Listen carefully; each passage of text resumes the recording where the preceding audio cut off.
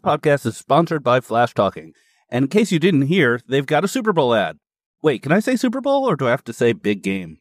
I don't know. Okay, well, Flash Talking's got a big game ad. You can check it out at flashtalking.com/big game. You'll also find a hidden camera prank with improv everywhere and other fun marketing to unleash the power of creative and make ads people want to see. So go to flashtalking.com/big game for more. And I gotta say it, this ad could have been an email.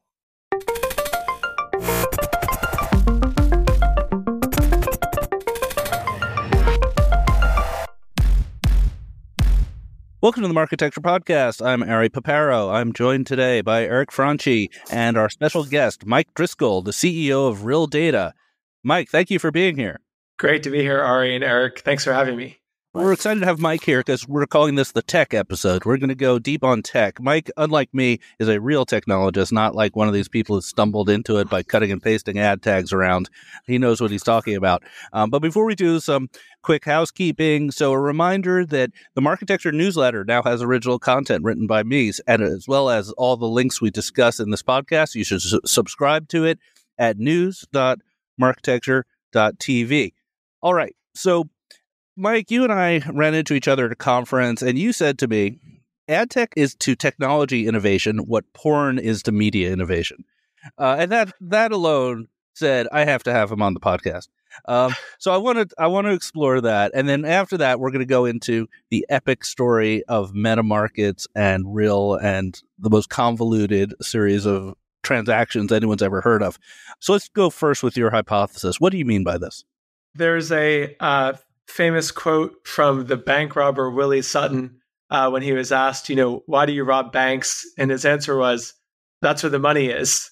And if you're someone like me who loves data and technology, I think if you're to ask, why I got into media and advertising, digital media and advertising, it's that's where the data was. When I reflect back, 2010, when I first got recruited to start Meta Markets with my co-founder, David Soloff. I come a couple of years earlier out of a computational biology PhD program. And really what fascinated me and what drew me in was this is an incredible arena to be a crucible of innovation for data infrastructure and technology. So it continues to be, I think, on the leading edge of that, and I wouldn't say it's doesn't maybe have the same salacious undertones of pornography, but certainly I think maybe porn does drive digital media, and digital media drives technology infrastructure. So instead of curing Alzheimer's, you decided to make people click on ads. It is true that I found that I was more interested in the scale and the velocity and the volume of digital media data than I was. And at the time, I was studying Shewanella onidensis, which was a ocean bacteria. So to be honest, fishy smelling bacteria in the lab were not quite up there with curing Alzheimer's. So porn gave us the VCR and the DVR. What has ad tech given us? Well, I think if you kind of look back at some of the early history of cloud computing and distributed computing, probably the biggest breakthroughs that we've seen in terms of software architectures started probably with the publication that Google had of their MapReduce paper. So they never published the actual software. Google's not into open source software, but they are into kind of open architecture. And that MapReduce algorithm was really, I was like looking it up. I think it was sort of written back in 2004. It was really their approach for processing the vast amounts of click logs, advertising logs, search logs. And that gave birth to what became Apache Hadoop.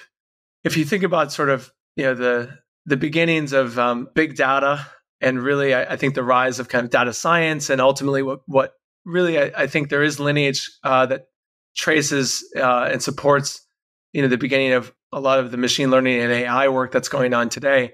It did kind of start with that MapReduce paper that Google wrote, which was their approach to how on earth can we make sense of all of this data? We've got to find a way to charge our customers. I think that was probably one of the biggest breakthroughs. And then you had things like Apache Spark, and that led to Databricks. Things like Apache Kafka. You had a whole slew of open source distributed data technologies that emerged really in the last, we're now looking at the 2-decade anniversary of that MapReduce paper. And a lot of those technologies cut their teeth in digital media and advertising. Probably most recently, the most exciting company that's grown as a innovative data business has been Snowflake. And if you look at Snowflake's early trajectory, a lot of their early customers were gaming and marketing. And we should, hey, it's Eric. We should disclose that where I work up here, and we're an investor in Rill Data. And I think after the past couple of minutes of listening to Mike, everybody can understand why. Didn't MongoDB get its start, just like focusing on ad tech as a sector? Are you familiar with that one? Absolutely. So I probably have a little bit of a West Coast bias, but Dwight Merriman, Elliot Horowitz, Kevin Ryan, the team behind DoubleClick, clearly recognize the need for faster, better, more scalable database infrastructure. MongoDB continues to be an incredibly, I think they did $1 billion of revenue in 2023, an incredibly successful company, direct descendant from ad tech innovation. And speaking of databases, the database you created, Darwin, is a major open source initiative that came out of ad tech, right? So Apache Druid. Sorry, Druid, not Darwin. I knew I had Druid. That's okay. There's so many. Even I knew that one. So many. There's many different animals in the technology zoo, but Apache Druid was absolutely a database that we created. I think the first lines of code for Druid were written in 2011, and we built it because we didn't have anything else that was fast enough to power the kinds of interactive dashboards that MetaMarkets was selling. So, like a lot of things today, there's lots of alternatives out there. I wouldn't advocate a startup to roll its own database. That's kind of really the last thing you want to do in a startup is have to invent something like a database or an operating system or a web framework. But in our case, that bet paid off. Right. What do you think the role is in general, or the interaction is between open source software and the ad tech ecosystem? It seems like there's a lot of give and take there. Yeah, absolutely. I think, one of the reasons why ad tech is the mother of a lot of invention is that ad tech, if I give her a gender, she is a very cost sensitive mother. And so unlike other industries, all the transactions, and this is one of the appeals of ad tech, all the transactions are dollar denominated or currency denominated, and it's very easy for companies to figure out what the cost to serve advertising is, what the cost to purchase advertising, and as a result, I think there's incredible economic pressures to deliver technology, not just in a performant way, but in a cost efficient way. And so, with those pressures, open source becomes quite appealing because open source is free. Now, it does have a higher bar of engineering talent, but I think if you look, even in the case of MetaMarkets, the number of ad tech companies that were using Apache Druid versus the number of ads was much higher than the number of ad tech companies that were subscribers to the MetaMarkets SaaS platform. So, yeah, ad tech companies in general are big consumers of open source because of the economics of the industry. So as a CEO who did open source some of your core technology, we're going to get into the epic story of MetaMarkets in a moment. But do you have any guidance for someone maybe in a product role or CEO role thinking about how they may open source some of their tech to their advantage? I mean, today the world has shifted quite a bit from where it was, let's say 10 or 15 years ago in the earlier days of open source. I think that companies are more willing to pay for fully managed services. I think Snowflake has shown that. I think companies recognize that they're not in the business of maybe managing infra the way they might have thought they were 10 or 15 years ago. So I'll start with that, which is I think the desire for companies to use and maintain open source internally has gone down more today than it was 10 or 15 years ago. But in terms of that decision, the calculus of, should I open source my tool or not? I think open source fundamentally is a distribution strategy for startups. The goal of every startup is that people know that you exist and they know that you solve a problem. You've got to get awareness and proof that you solve a problem before you can claim, think about how to commercialize it. So I think open source is one of many distribution strategies out there. It's not the only one, but if your target customer is a developer, I think it can be a very effective strategy because developers generally don't want to talk to sales folks. They just want to be able to try stuff. So the last thing I'll say about open source is I don't think there's one playbook. There's many different flavors of open source kind of playbooks out there. Yeah, we flirted with it quite a bit at Beeswax because when we started the company Beeswax, there were 2 or 3 open source bidders. There was one from RTBKit, there was Google's Open Project, and I think AppNexus had a long shelved Java one. And we ended up not pursuing that because we felt that the bidder wasn't its own technology. It wasn't identifiable as one thing that could be open source and then built around. It was so convoluted and got its arms into everything. But it was interesting. If you look at our first pitch deck for our seed round, it basically said, we're going to take open source bidders and put them in the cloud. Which I think exactly. I think that's the common commercial strategy for open source is, hey, the software is free, but the cloud version is, what people will pay for. I think in general, open source projects do better as infrastructure. So databases, operating systems. I've not seen open source as successful as you kind of move up the stack. People are kind of looking for something they can just like plug in and where the perimeters of the software are kind of well defined. And so I could see something like a bidder, maybe those perimeters are not so clean. That's the bet with Meta and Llama. Yeah. It's like, just the most foundational thing that, you can have, right, is the large language model. And, the question is, by going open source, can, they then start to empower all of these developers, all of these startups in a way that, could potentially allow them to outflank, everybody, including OpenAI. Right. And in some cases, again, every open source strategy kind of is different, but you could imagine that for some companies, it's not, there is no commercial strategy behind it. It's in some ways, open source kind of starts to approach things like open standards, right? Where I think when we talk about these AI foundation models, the goal is that if you're building your business on some foundation, you would much prefer that foundation to be an open standard than a closed standard that's controlled by one company. And so, in the case of Facebook, they make so much money in other lines of business that they can afford to just create an open standard foundation model, open source it, make no money on it, but deprive OpenAI and Microsoft and others from creating lock-in on a proprietary standard. That would ultimately, so it's more like protecting downside than it is creating upside. Right. And I think it's worth talking about the fact that in ad tech, there have been a number of very successful open source projects, most notably Prebid, which has a thriving ecosystem, as well as standards. So you differentiate between technology and standards. The IB Tech Lab has done a great job of pushing forward. Well, just an obscure topic I'd love to ask you about. Why are there no good key value store databases that are open source? Every single ad tech company in the world would like to use an open source key value store, and then they try them and they fail and they end up using Aerospike and paying them millions of dollars a year.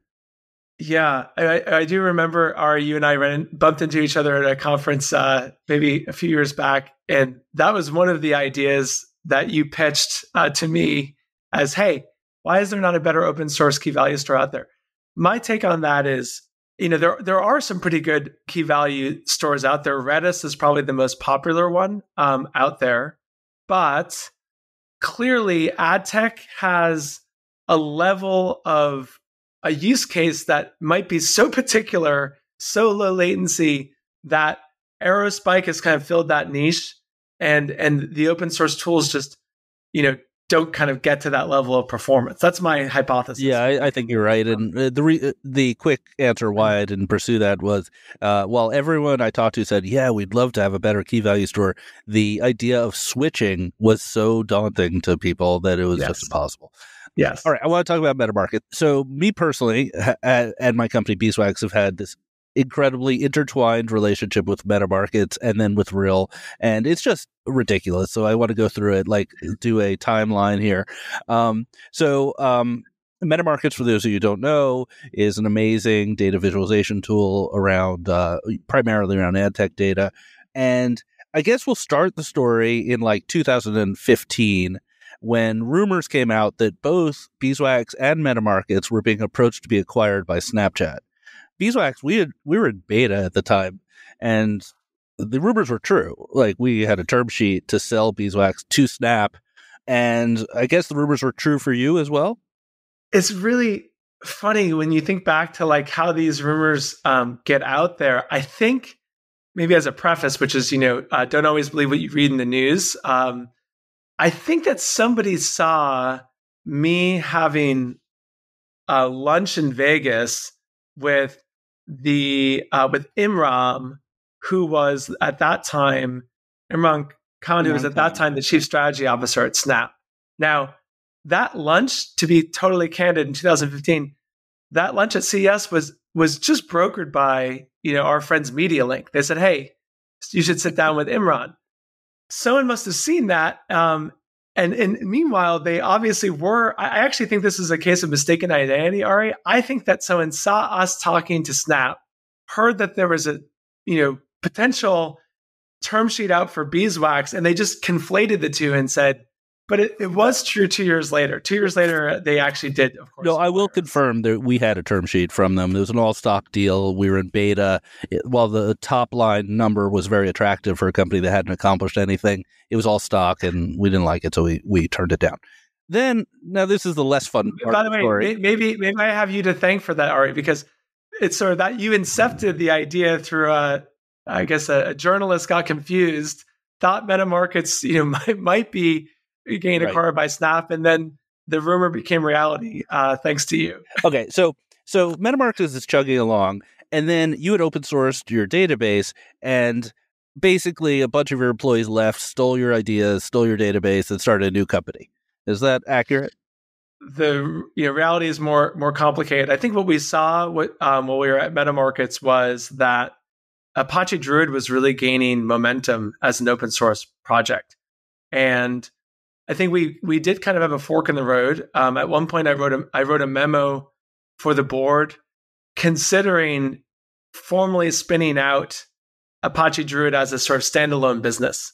And to be honest, that just wasn't the business we were in, right? We were chugging along. We were, into double-digit, millions of revenue. We finally, ironically, as Apache Druid started to take off, the MetaMarkets business also started to gain real traction and kind of repeatable sales motion in media and advertising. So we kind of had this choice, like, do we go chase this shiny new thing? Could be a huge distraction. And ultimately what we had engineers very excited. Obviously, they had been working in the background promoting this open source project. They came to me and said, we'd like to spin out.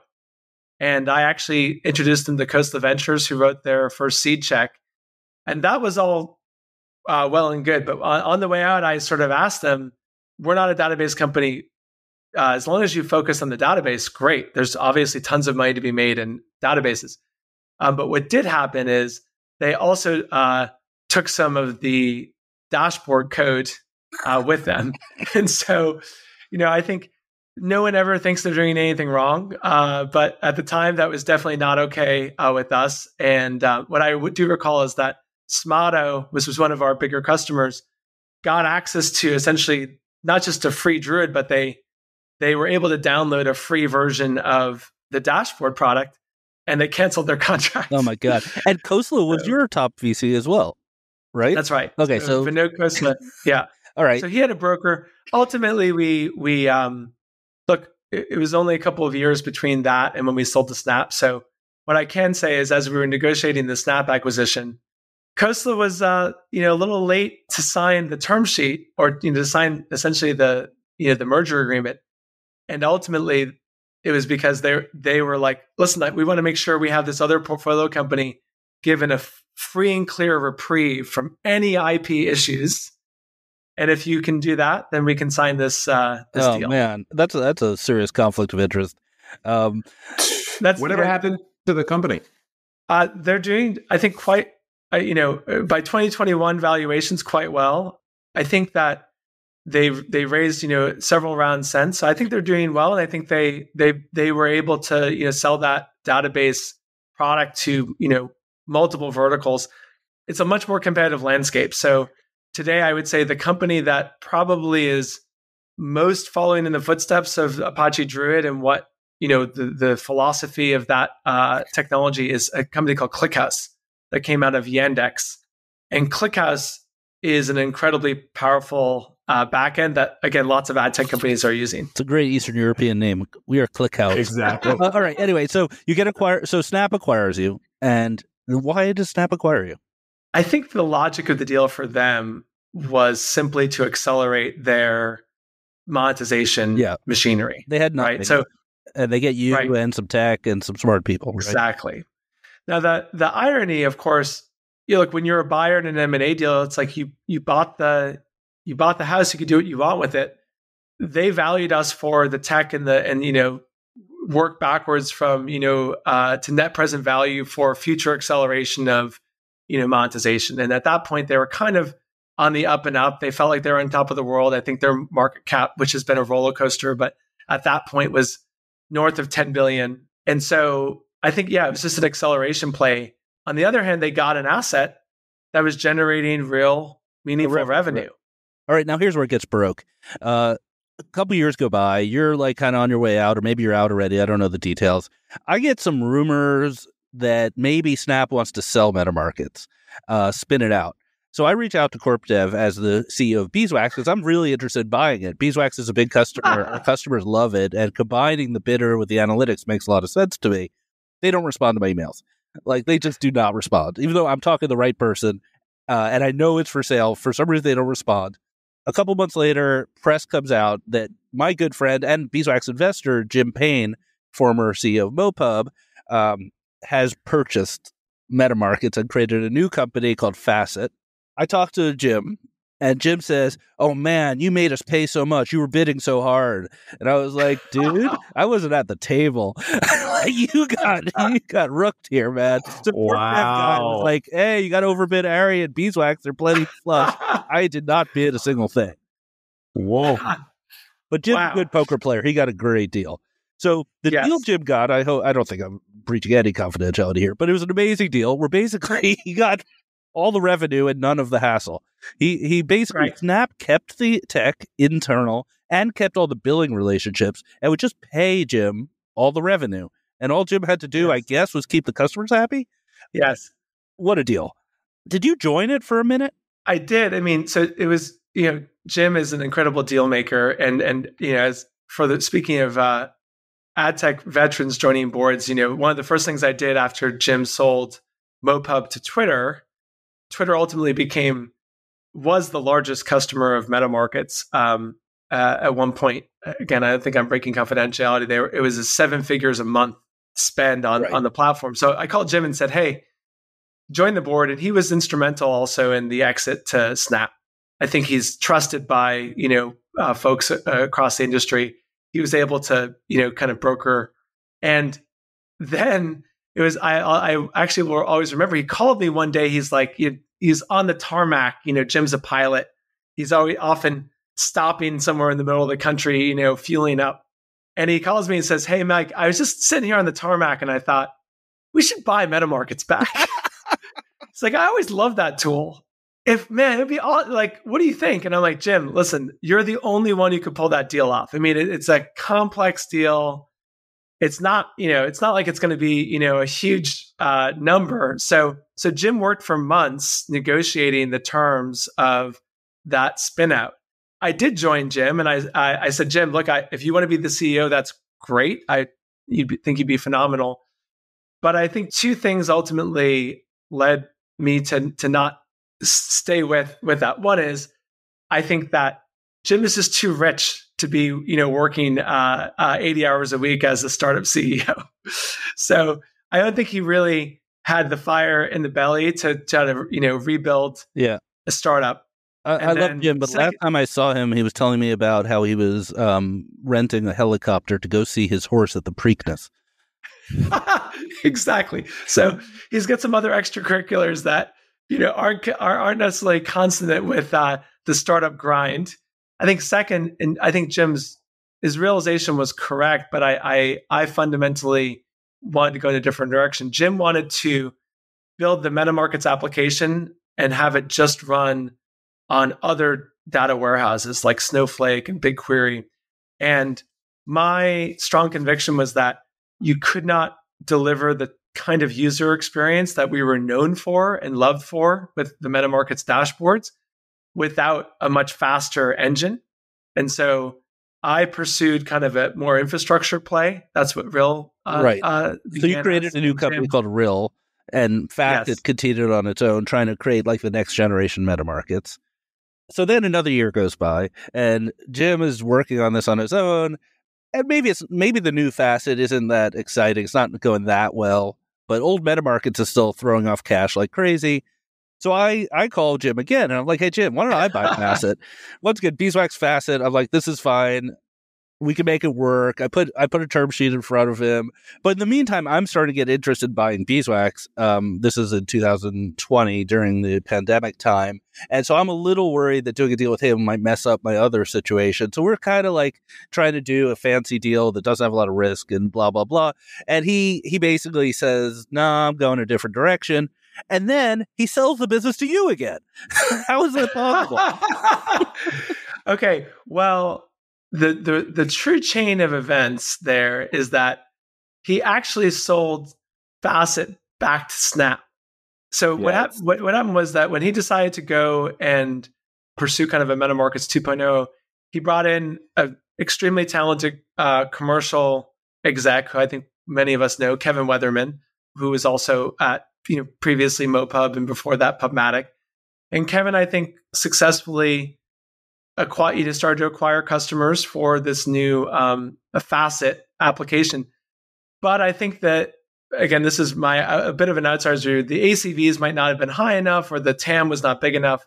And meanwhile, I think Snap had an interest in continuing to develop. They need to build their in-house analytics platform that essentially their continuance of MetaMarkets. And so Jim sold Facet back to Snap. And then Snap approached me and said, we still have this thing. Can you help us, man? We don't want to have to pull the plug on these MetaMarkets customers that have been running on this platform for years. Can you help us? And so the real chain of custody was Facet spun out of Snap, Jim sold it back to Snap, and then I actually licensed the technology, the MetaMarkets technology, from Snap. So it was it's been a ping pong ball, but I should say I acquired the technology and I licensed it. I gave them a perpetual license back to it as part of that. So the current state of play is that Snap has the MetaMarkets technology. They use it. You have all the customers, and you're building new tech on Rill. That's the current. That's state. right. Exactly. Right. And the logic everyone followed that. It was so complicated that when we started Rill, we actually had a slide deck. It was like 2 slides that were like, here's the history of the IP. Because we were like, Rill, aren't you guys are MetaMarkets? But wait, wasn't there Facet? And hold on, what about not even Snap? that big a company? Like, that's the thing. We're not talking about $1 billion company. It's got very convoluted. One word on Kevin Weatherman. He's a very good salesperson, because whenever I see him, he gives me a hard time for not hiring him as CRO of Beeswax, even though he never applied. Well, that's Kevin's MO. He's like, why would I apply? I'm here. I'm available. That's what he says. Call me. Right. Exactly. Just call me. All right, this has been awesome. We're gonna take a break, and we're gonna do the news of the week. Sorry, I'm laughing now. A lot of news this week, including the IAB response and a bunch of MFA news and other things. So let's take a break. This Marketecture podcast is sponsored by Adelaide. Remember Where's Waldo? He was 100% viewable, but still awfully hard to find. Your digital ads are like Waldo, viewable, but in a sea of distractions. You need to move beyond viewability. Adelaide helps brands like Mars, Audi, Colgate, and the NBA measure media quality and drive better performance by optimizing campaigns programmatically with attention data. Adelaide's metric, AU, is available on nearly every major DSP and SSP, making it easy to leverage attention metrics. Get a free Waldo was viewable t-shirt at adelaidemetrics.com/Waldo. And we're back. We had to take a brief break because we were all laughing so hard at the history of MetaMarkets and Rill and Jim Payne. But let's get into the news of the week. So we have a bunch of stuff here. Late breaking, I guess. A few minutes prior to recording, Ari and I got an email from last week's guest, Alex Cohn, which, by the way, I mean everybody loved and continues to talk about, saying that Google has released a response to basically the IAB's comment on Privacy Sandbox. I was like, oh, this is awesome. I'll take a quick look, and then we'll do this episode with Mike. And I open it, and it's 34 pages long. So I didn't do anything. Sounds like, Ari, you might have done a little bit more. I'll throw it to you. I haven't had time to really do it, but I think it kind of tracks against some of the things that I mentioned in our newsletter last week. I'll give you a quote. This is Google responding to the IAB. The analysis contains many misunderstandings and inaccuracies, which we considered important to correct in order to provide accurate information to the ecosystem. And then the next paragraph here, the Privacy Sandbox provide building blocks, blah, blah, blah. They are not designed to offer one-to-one replacement for third-party cookies or cross-site identifiers. I think that's a key point because one of the headlines from last week that only a small number of the 44 use cases are supported. And I don't think anyone should assume that the Privacy Sandbox is going to replace every single use case. So I'm going to read this and maybe put some of this in the weekly newsletter that comes out on Monday, but I'd probably encourage people to check it out themselves as well. All 34 pages. Mike, does Privacy Sandbox and all of this like insanity that's happening in ad tech, even though like ad tech is a customer base for you, you're not in ad tech. Does this stuff, do you look at this? Does it matter significantly to Rill? Is it on your radar, or is this just like, completely secondary? I think anyone that's in the business of managing or working with customer data, this impacts. So what I observe is that part of what's going on is it's a little bit of a there's a walled garden play here that's happening, where I saw our fellow ad tech exec Kamakshi sold her company quietly to Snowflake. Yep. To build their privacy offering. I think it was Samua was the name of the business. Right. So I think it's actually what the customers are asking for. But I also think there's an element here where if you can play the privacy card, you can start to say, okay, all of their data needs to be inside our privacy sandbox. This is the safe place to share data with your partners. And it can be a very effective way to, I think, prevent customers from using, other platforms. So that would be my read on it. But I think it's important for sure. All right, let's talk about, I was going to say MFA news, but it's a little bit more just like inventory quality news. So there's three pieces that came out this week. The first one was DoubleVerify is apparently now going to market with a tool that classifies MFA in some sort of, I think, 3-step system, red, yellow, green, 1, 2, 3, bad, super bad, awful. I don't know exactly how it's being done, but I thought it was interesting. There was a good write-up in Ad Exchanger on this one. I'll throw it to you, Ari. What do you think of this idea of, basically there's shades of gray in MFA, and it's not just all binary, like it's MFA or not MFA. It's kind of connected to how Chris from Jounce thinks about it, yeah? Yeah, I think that's right. Chris did a really good job of talking through that. I think it was interesting that the DV conversation included some phrases about these sites may still drive some performance, when I think most true MFA sites would not drive performance except through, some sort of misguided attribution system. So I think that DV as a measurement provider is finding itself in the situation where they have to keep the customers happy, and some customers want to continue to get the reach and use these sites, and some don't.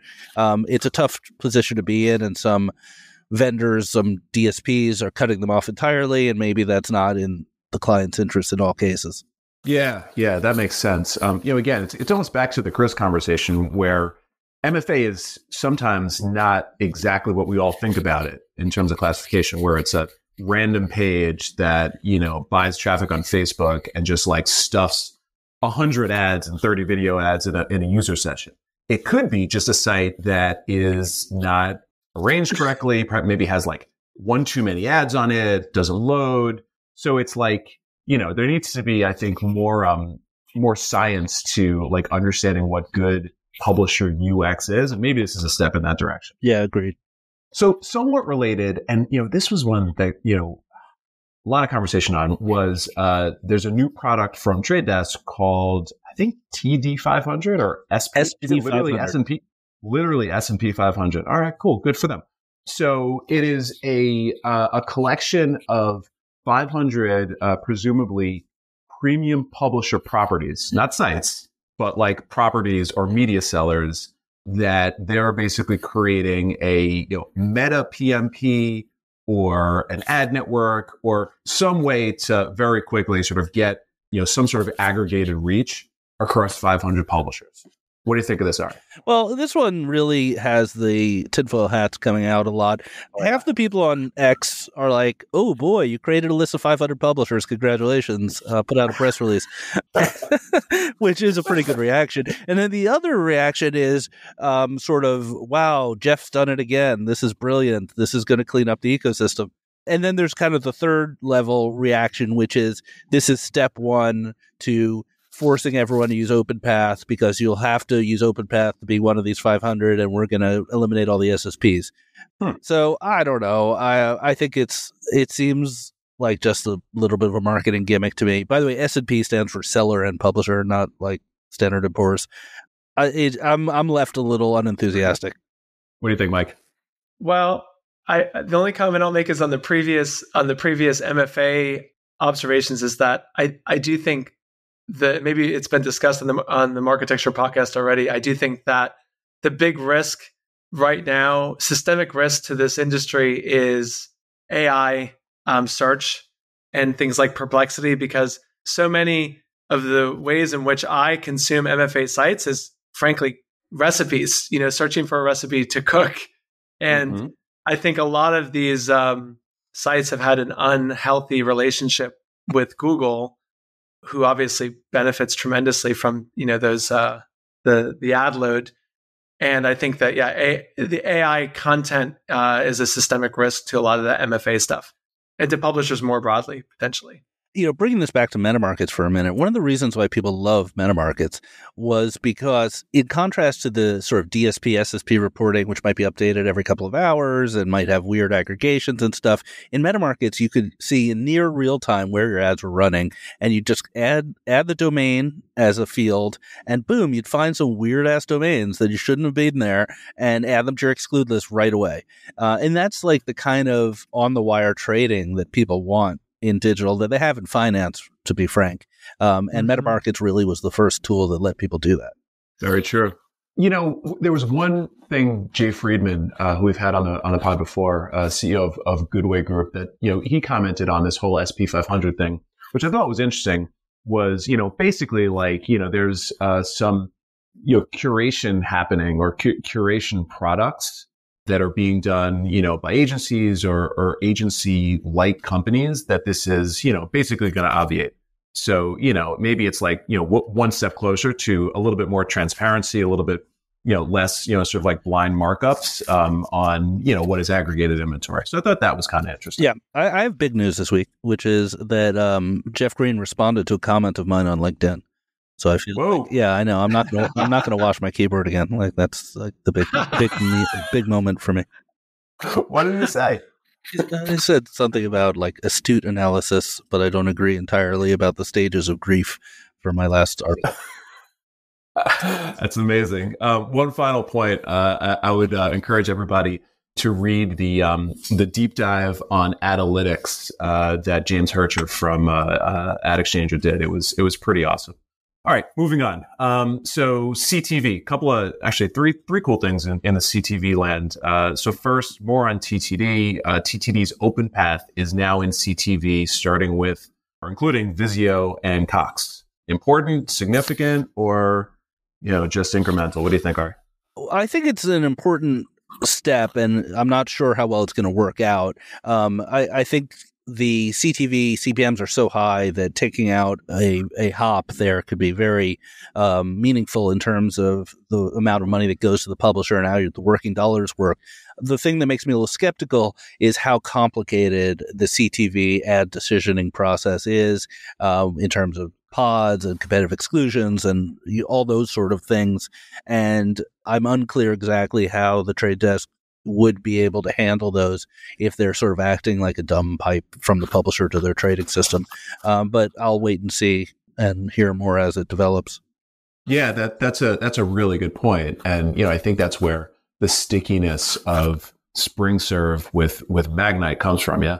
Yeah, absolutely. I think that's why they were forced to go up the stack into the ad serving world with SpringServe. And so you have SpringServe Publica, which is a sponsor of this podcast, and Freewheel, all of whom are implementing very complicated business logic for the CTV media companies. And it's not really clear where Trade Desk comes in there except as a bidder. It's less simple than with display, where I think some of this kind of collapsing of DSPs, SSPs, and exchanges was a big story from last year. More in CTV news, and speaking of Vizio, so this one is big, and I'd love to get both of your takes on this. There is rumor that Walmart is looking at acquiring Vizio for $2 billion. And much of the thesis, or maybe, everybody in ad tech always just thinks about ads. Much of the thesis is, you can connect this to Walmart Connect, which is apparently, you saw a stat, a $4.5 billion business, to use it, in all sorts of ways, to have more ads to sell, to do closed loop attribution, all this neat stuff. What do you guys think? Mike, I'll start with you. It feels like every company in the world has woken up to the possibility of extraordinary high margin advertising dollars as a way to juice their profits. I mean, it's become a question whether Instacart is actually an advertising business and not a grocery delivery business, given the yield. So I think the incredible thing that Amazon has always had is the ability to close the loop. You can actually know what the return, what we all talk about ROAS, but let's face it, like Amazon actually is probably the king of ROAS measurement. Walmart is, positioned to actually close the loop for anyone that sees an ad for, Huggies on their Vizio Walmart TV, goes to Walmart and buys Huggies. Like, there you go. So I think it's a incredible and somewhat natural evolution if they pull it off. The question really is whether Walmart has the tech chops to put all these pieces together. They've always been kind of a late mover, but they eventually get there. I think Walmart.com has eventually gotten there. So we'll see if they can, if they can make something like this work. Yeah, I have to double down on that. Attribution is what it's all about, being able to sell TV ads and also measure TV ads through the living room with a stable IP address that is tied to a login, that's tied to your Walmart shopping card, that has the number one grocery seller in America associated with it. That is just awe-inspiring. And I've been bringing this up for years, that I thought that a big part of Amazon's purchase of Whole Foods was about attribution. But there's some problems with that, which is the Whole Foods doesn't have nearly the footprint of Walmart. Mm-hmm. And secondly, the Whole Foods product lines or SKUs are not common high volume SKUs. They're a specialty retailer. And so while the attribution promise was exciting for Fire TV and Walmart, it's a little bit hard to make those pieces fit together.